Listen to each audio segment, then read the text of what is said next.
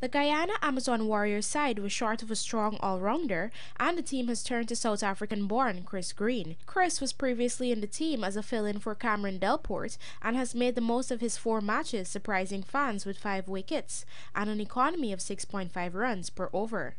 Greene also flashed his bat at the Warriors' home ground Providence, scoring 25 runs to guide the Warriors home against the St. Kitts and Nevis Patriots. Greene is expected to repeat his remarkable performance against the Patriots once again as he prepares to stick with the team for the remainder of the season. For the Evening News Sport, Jemima Holmes.